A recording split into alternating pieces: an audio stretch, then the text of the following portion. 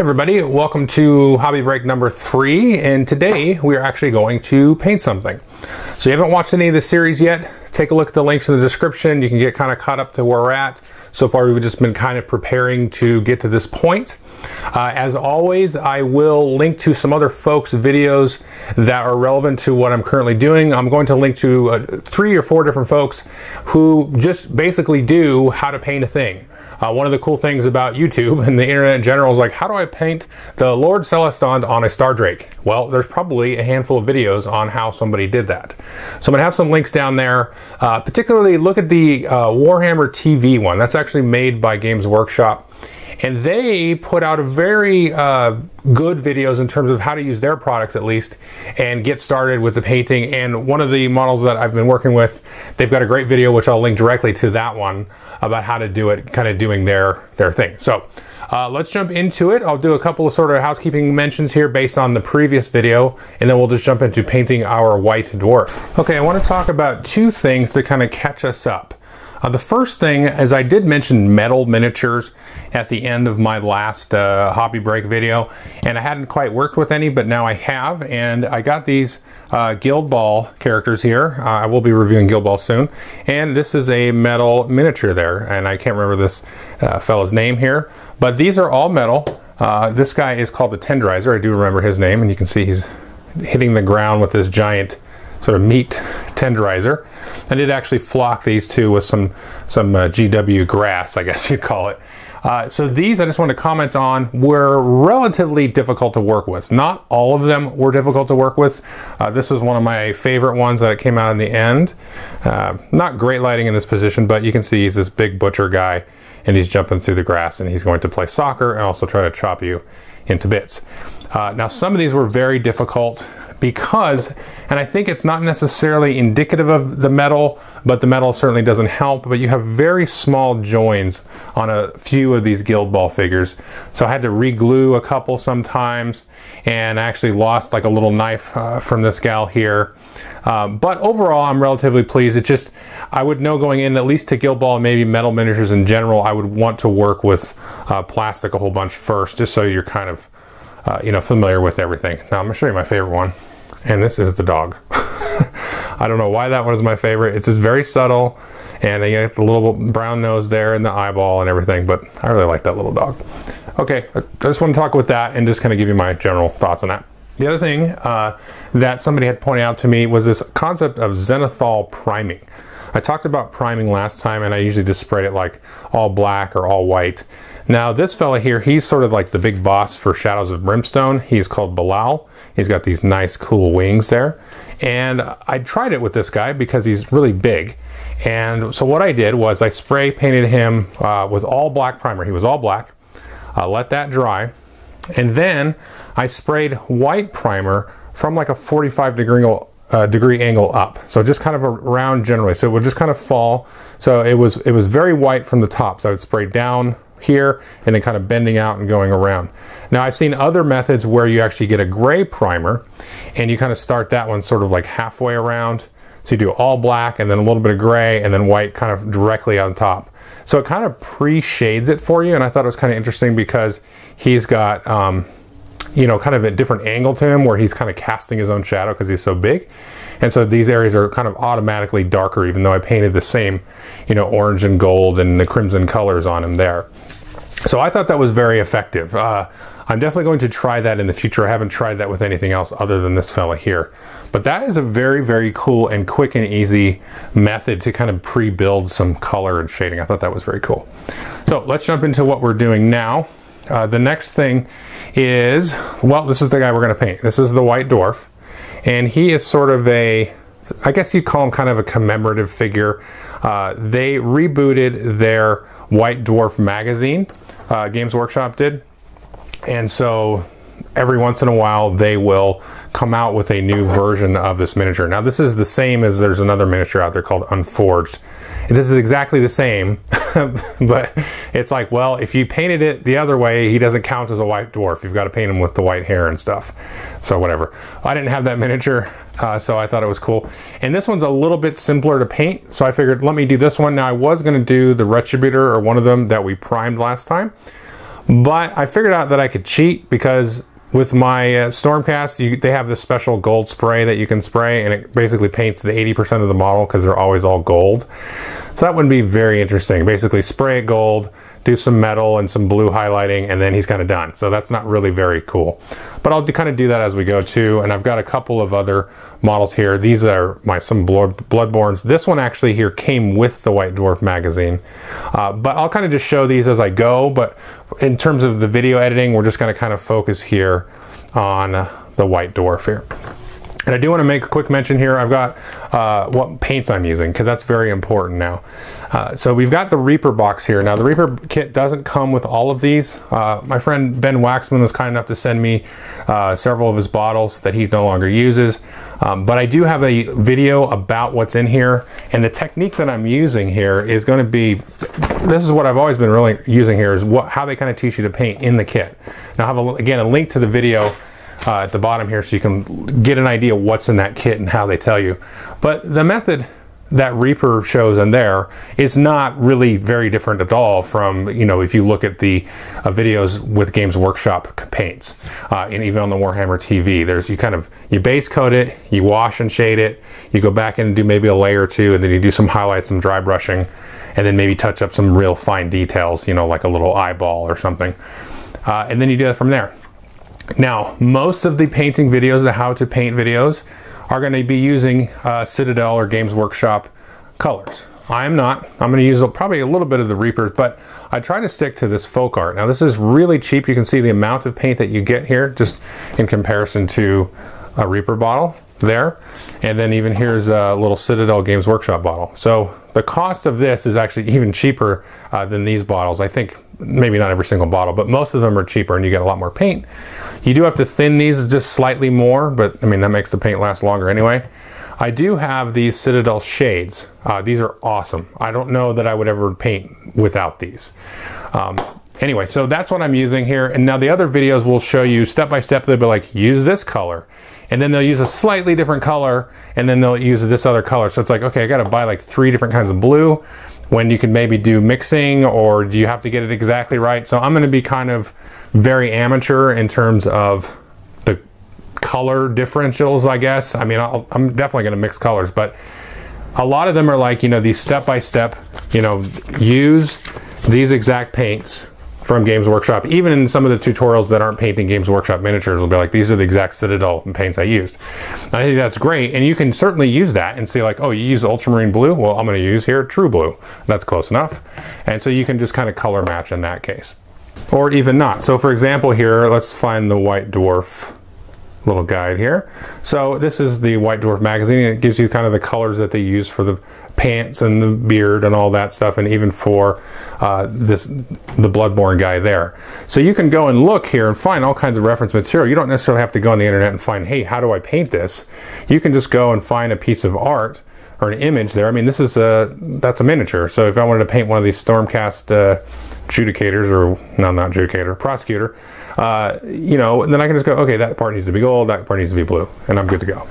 Now, one other thing that I wanted to talk about here, you can see a nice zoomed in close-up of the White Dwarf, and it's got a little bit of extra light on him. Now, if I back out slightly, you can see we're actually looking through here a magnifying glass. Now, my wife got this for me as a birthday present at Michael's, which is an art store, and I think it was on sale, but she got it for just over 20 bucks.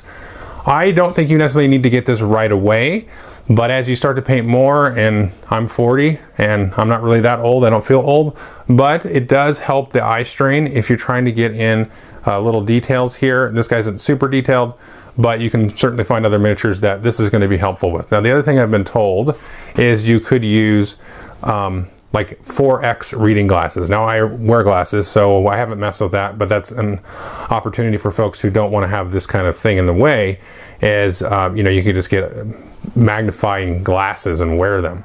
The nice thing about this also is it's got a light built in, so it adds a little bit of extra light there. So I'm going to try to do it through this because it does kind of show the detail a little bit better. So here's my palette, and this is just an old Tupperware thing that I've had for ages. Do go and Google a wet palette. I haven't done that because I usually try to finish everything in one session, but go and Google what a wet palette is. I'm going to look into it myself, but I'm not going to do that for now. So the first thing we're going to start with is the skin. So we're going to go ahead and just do a little bit of this here. And squirt a little bit of that out there. You probably can't see it because it's a mess of color. And then we're going to go ahead and thin it just a little bit. And I'm going to get a good brush here. Not too little, but not too big. Now let's see if these come up on camera. They may not. So you can see this guy here. I believe this is a double 0, and this one might be a 0 or a 1. I'm going to go ahead and just use the 1 for now, but if you get really tiny detail, you can get these really small brushes, and I definitely would recommend that. Do that. So you're going to have to just dip this in your water a little bit there. I dip that over here, and then this one you got to thin out a little bit, probably more than the Games Workshop and also the Reapers there. So I'm going to get a nice little thing. I'm just going to use this straight out because that's what I've been using for my other dwarves. So we're going to go ahead and just apply that here to his feet, and then also tuck it back in here to his shoulder there. Now this is very awkward for me, so I'm probably going to mess up and have to go over these a few. But we're going to go ahead and just kind of touch in a little bit of skin there, like so, and not worry about too much. We can touch up the details later. This is super awkward, I'm sorry. So we're going to go ahead and do that. Now he is wearing pants, which I messed up there. So I got a little bit on his pants. That's okay, this stuff is going to dry, and then you're going to paint over it. Okay, you can see I've got the skin down in there. I've got that tucked back in there. Let's see if I missed anything. A little bit on the shoulder there. I'll go ahead and touch that up. I just wanted to interject quickly. I'm always going to be constantly putting this brush back in here, getting it off, and then wiping it off over here on a paper towel, trying to keep it clean. So you can keep it clean the whole process during your paint timing. And then at the end, you can just really scrub this out, get it cleaned off. There's some special soaps and things that you can get. And then you just kind of make sure it's very clean. There's no color left anywhere on the bristles or on the stem here or anything like that. And then the brushes should last you a while. I've painted with all these brushes several times now and don't do anything real special. Now we're going to do the hair. So I've just got a little bit bigger of a brush here. It's kind of loaded up pretty heavy. Now I did a mixture of steel gray and just white on here, just so it's not directly white, just kind of base it out a little bit. And I'm just going to kind of go over this and just kind of give it a real thick base coat here. Here, get the beard going here as well. And we'll also get this little ponytail back here. Just being real free with it, you know. Once you paint a little bit, even I'm using this big brush here, I'm not going to end up getting it on the skin. And if you do, you just go back and then you go over it, because here you can see on the front, I had little splashes of the skin on there. You can probably kind of see it there. I may do another layer on top of that with this sort of whitish gray, and even here. So I'll just go in and touch those up. So it's not a big deal if you make a mistake. Until you get to the end, and then you want to be finished. You don't have to keep going over everything. So there we've got the hair, and so you can see he's starting to form up a little bit there. Now next we're going to do is pants, and the book tells you to do kind of like screamer pink or something. So I'm going to grab this magenta, maybe darken it up just a little bit. You can see I already screwed up. I'm going to do that foot again. Very awkward doing it on this camera, I gotta say. So I'm going to go in here and do this, just kind of touch up the pants, and I'll go back in and fix that foot there. So while that's drying, you can actually see I'm probably going to do a second coat of that, because you can kind of still see the white coming through there. So while that's drying, and before I go back and fix the skin, I'm going to go ahead and just paint on this. This is sort of a steelish blue. I got that true blue and mixed in some black with it just to kind of darken it up. So I'm going to paint this statue here and take a look at it that way. And I think I'm getting a hang of where to position everything so I can see. So you can see you still get the detail there of all of the bumps and ridges of the miniature. I'm painting this on watered down, so it's not like thick globs of paint that I'm putting on here. It's watered down. You kind of tint everything, because that's what color is. It's really tint. It's light that's coming through. You're not painting it black. You're making it look like it's black, because nothing is really a color. So we're just going to go ahead and do this, and I'll finish this up. Now one little trick I do is I can get some bunch of water on my brush and paint that over here, and it'll just kind of clear off any of that paint that was sitting there in that spot. And I could even just wipe it off, with a paper towel, or let it dry and just paint over, just so it doesn't get thickened up.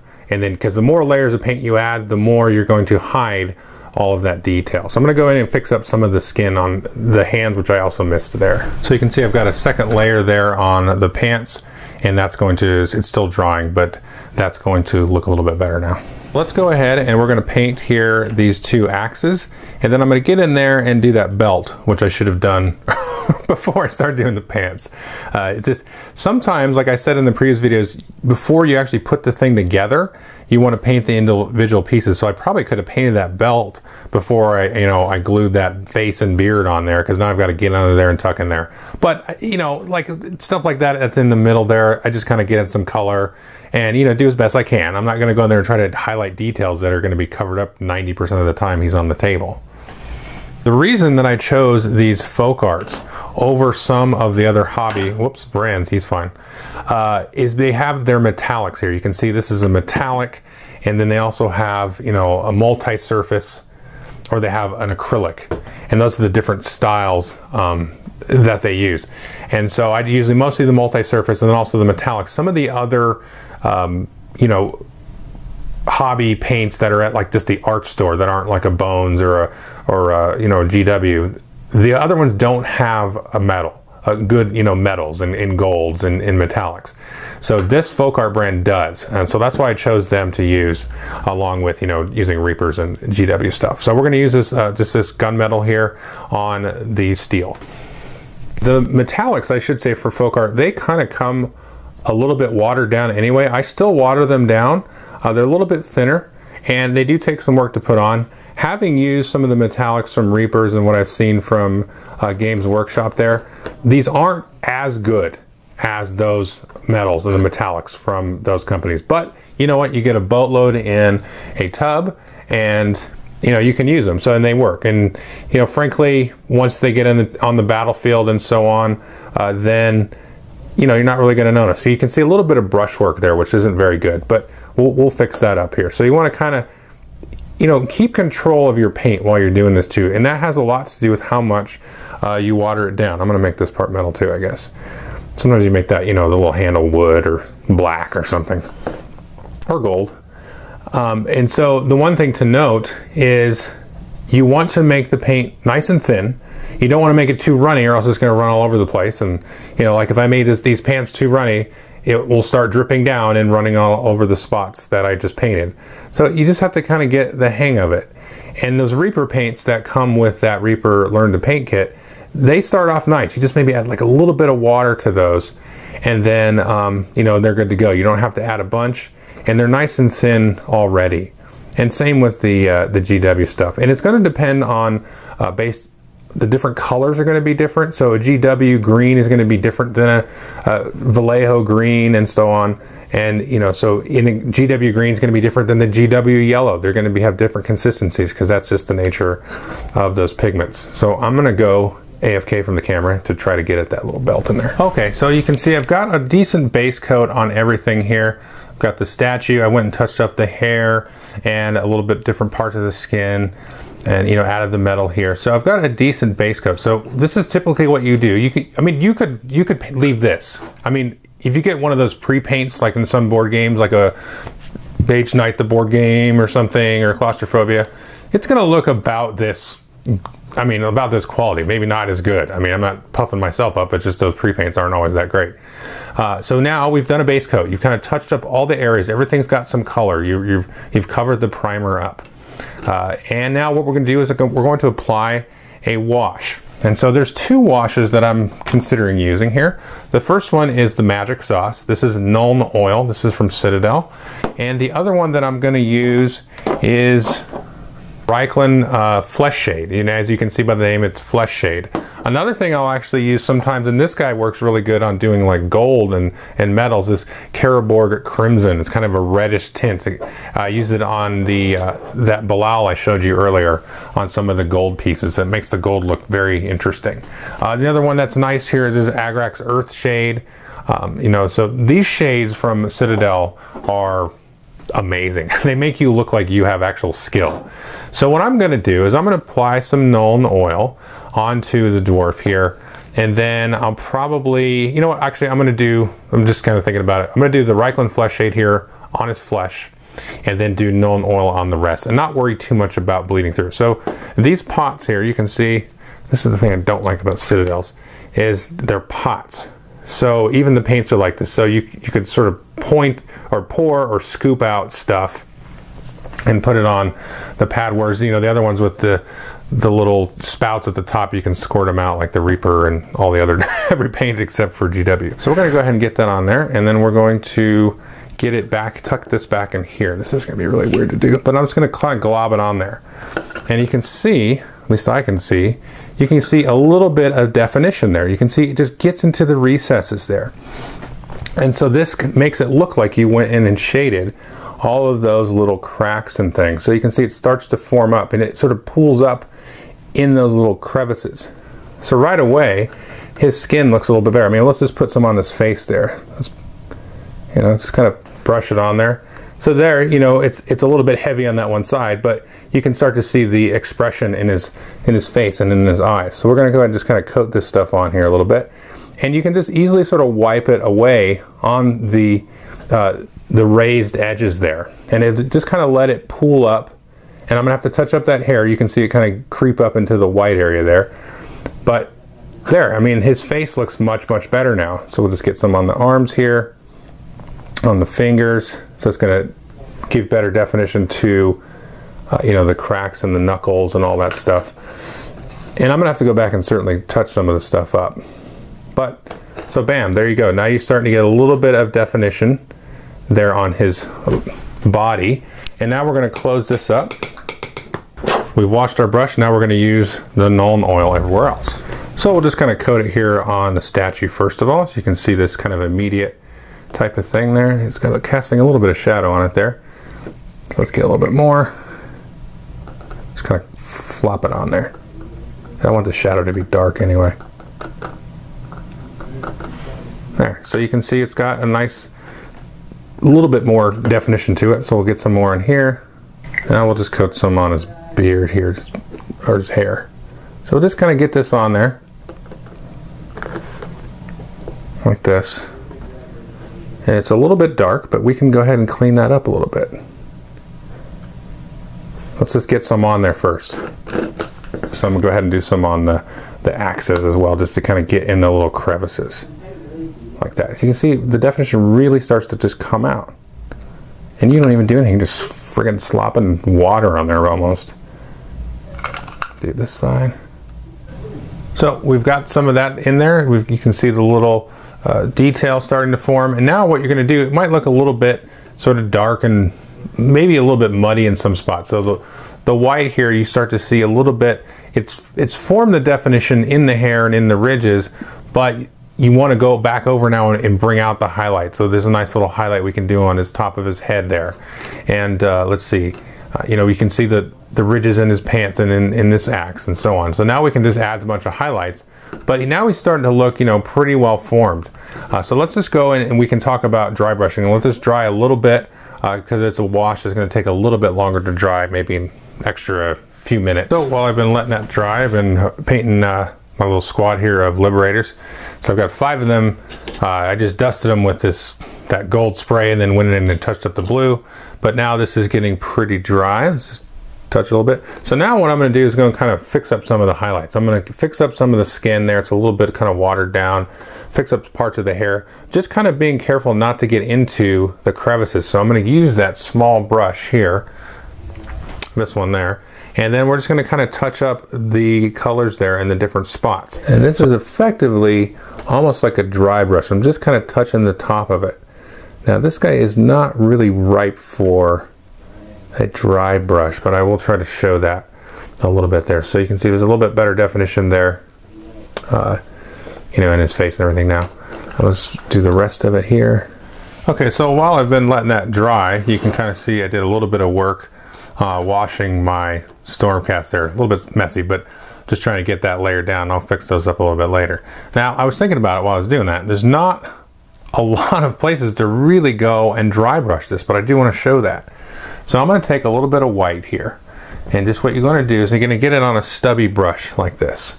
Just get it really stubby, and then you kind of paint it. I'm doing it now on the newspaper, and you can even do it like on the bottom, on your base or something. Just so there's not really a lot of paint coming off. There's almost no paint, and it's all dry. It's not watery. So I'm just going to kind of just highlight just the top of this thing a little bit. You know, that's almost a little bit too much in that case, but you get a little bit of the stone texture there, and then I'm going to just highlight a little bit on the tip of his ponytail there, maybe just a tiny bit off there, off the top of the, so just add a little bit of a highlight. And you can also, you don't have to do just pure white, but you can do like maybe a lighter version of what's underneath. So I could lighten up that magenta, get it very dry, and then do it on there as well. So I'm just going to kind of scrape this a little bit, get on the edge there on the top.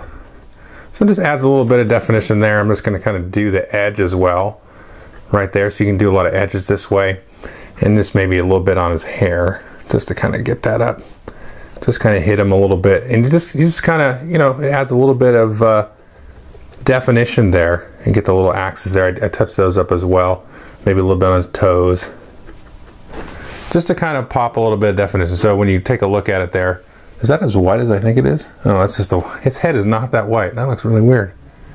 It's just a little light shining on it there. Oh, let's just see there. I may have to fix that a little bit. That looks really strange. It doesn't look that bad in person. That looks like it's pure white there. Interesting.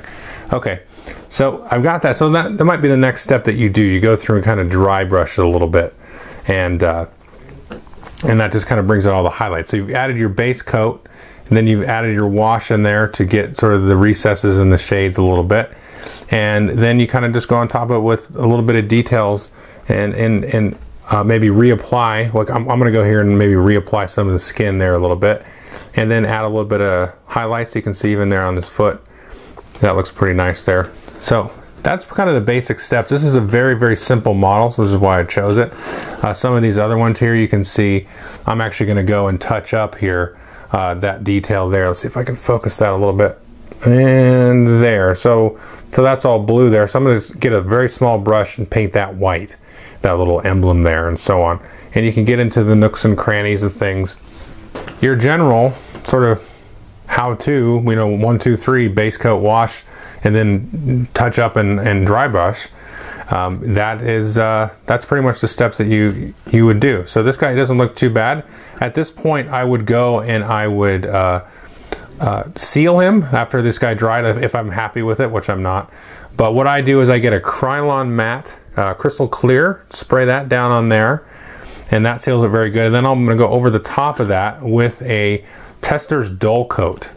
And because after you do the crystal clear, they look really super shiny. And I might actually leave that like on a blade or something. And then when I go to apply the clear coat or the dull coat, then I'll, you know, kind of spray away from it, so not much of it gets on the blade at all.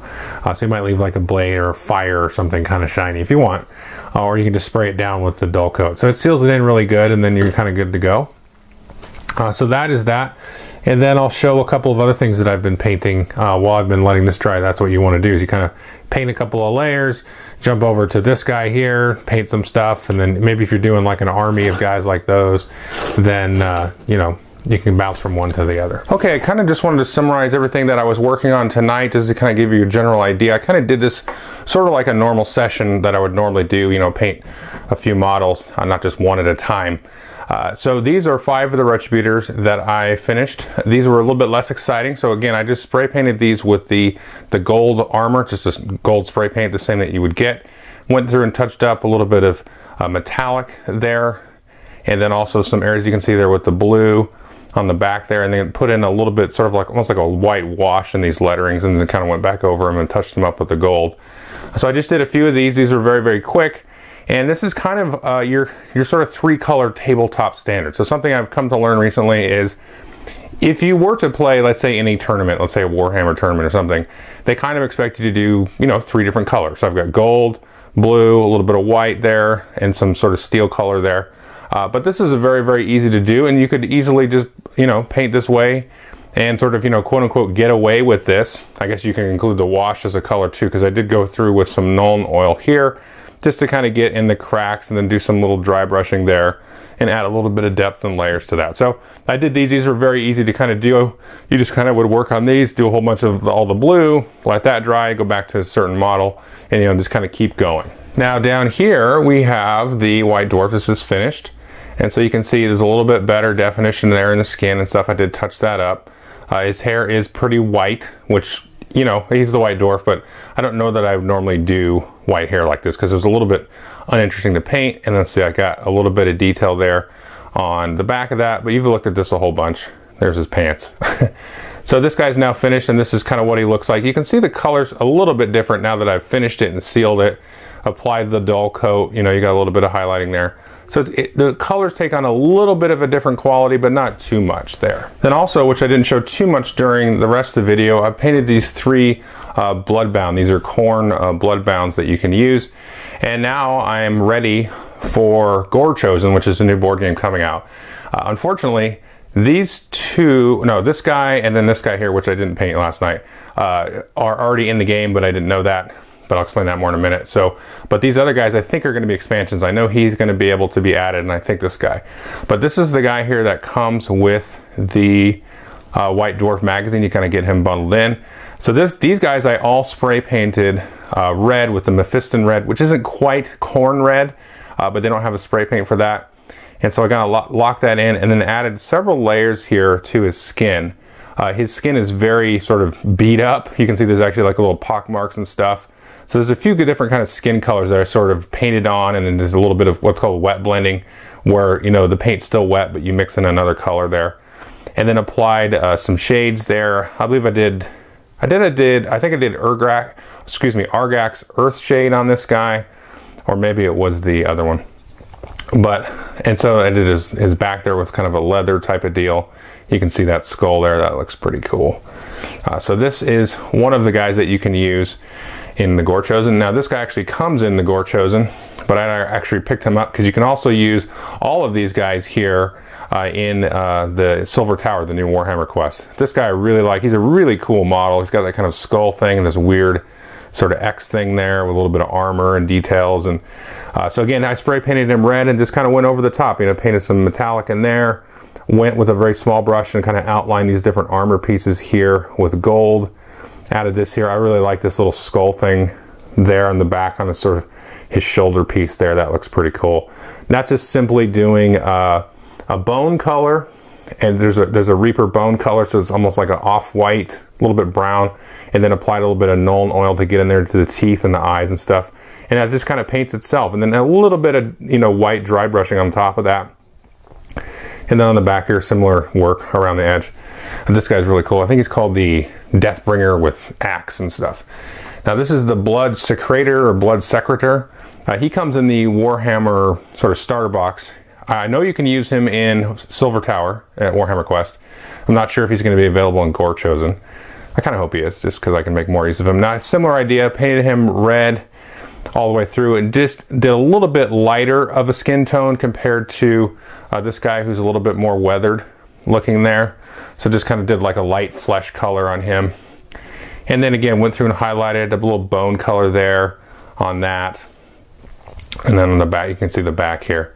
But pretty quick, you know, it's just kind of like, you know, you get the solid color in there, paint a little bit of leather there, paint, you know, a little bit of this. The only kind of real detail work was the highlights here around these little things. But again, you use that 00 size brush and just get in there and kind of do that. And I probably went over that maybe 2 or 3 times. So did a little bit to base it out, applied a big wash of Nuln oil all over, and then applied this again very carefully, and then did some dry brushing, some highlighting, and then kind of went back in.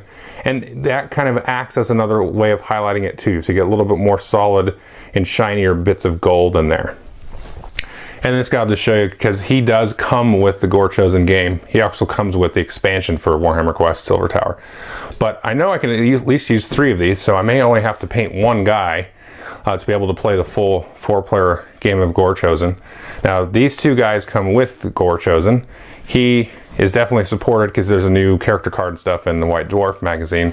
This guy I'm not too sure about, but at least I can use him in Silver Tower, and also use him to control creatures in Age of Sigmar. So anyway, that's kind of what I did. So I painted, I think, a total of 9 miniatures, because I'll take this guy because I didn't paint him yesterday. And so that would be a typical session. And the reason I got so many done is because all of these retributors here are like identical. Normally when I sit down to paint, I'll probably paint like maybe 4 or 5. But if you got this kind of army thing, You just kind of knock them out. Honestly, did not spend a ton of time on this because I wasn't really going to go through and do exacting detail like I might have, you know, on this guy, you know, getting into all the nooks and crannies and the different parts of the suit and everything like that, you know, this lower back and stuff. So that's it. Thank you. See you next time.